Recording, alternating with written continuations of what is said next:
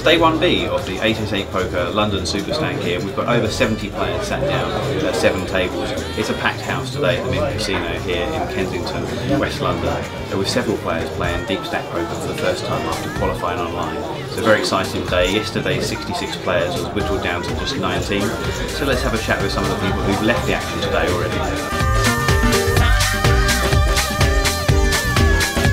My last hand, I had to go in because I had so few chips only left because I lost a hand before with ace, pocket aces. I enjoy it. I'm always here every second month if it's here. But I more enjoyed it if it was 40 minutes. Not 30 minutes.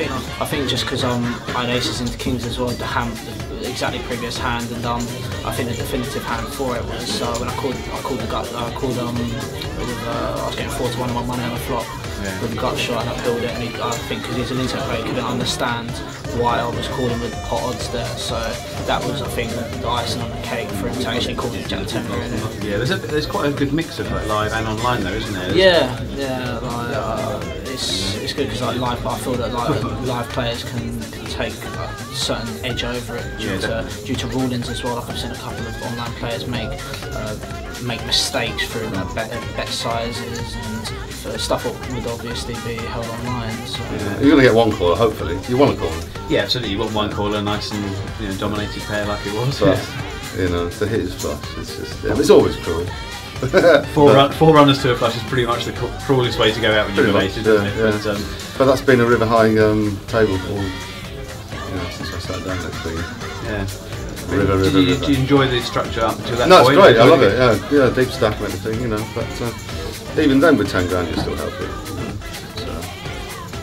But sadly, that's the way it goes. Yeah, it's unfortunate. Did you qualify online? Or no, I paid in. Yeah. I'll do it again. Yeah, have you played the tournament before? Or? Yeah, I played a lot of table tournaments before in casinos and won one, sort of placed in a few.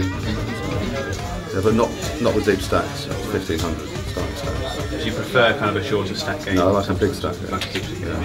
Do you play a lot more online, or are you happier playing online? I don't play online, no. I just play. Well, this was the first tournament I played in a while. So you were just saying, Scott, you had a fairly decent hand there, bit of a flip pre-flop, and then, drama hit. Tell us what happened. Well, yeah, basically I was down to 7 big blinds, so like obviously I've got a shove quite light, I've got king 10, get a couple of pitch cards, got a shove, obviously I'm not going to blind out of the tournament.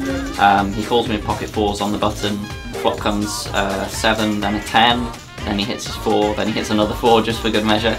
So he did quads. Yeah, drawing dead on the turn. That's pretty harsh, but it's kind of a standard shoving position for you. Oh yeah, obviously. I mean, I'm quite surprised he called. I mean, it was about sort of a third of his stack that he called for, so I was a bit surprised that he called. Yeah, it's a slightly light call, isn't it? It's slightly light, but I mean, obviously he's going to know that I'm shoving light as well, so it's understandable. But yeah, kind of brings it down to standard, doesn't it? Really. Yeah. But a nice tournament. You were quite sort of active at the table, quite vocal. Yeah. You had a lot of fun as well. It's part of the tournament. Yeah, right? Obviously. I mean, there's no point sitting there and sort of being bored, and I think it gets you more involved in the game and gets you more table control if you're sort of more vocal. I tend to sing quite a lot at the tables as well, so yeah, it's always good fun. Keep your voice warmed up, ready to sort of intimidate players. Exactly, and hopefully get under someone's skin and get them to make some light call as well. So yeah.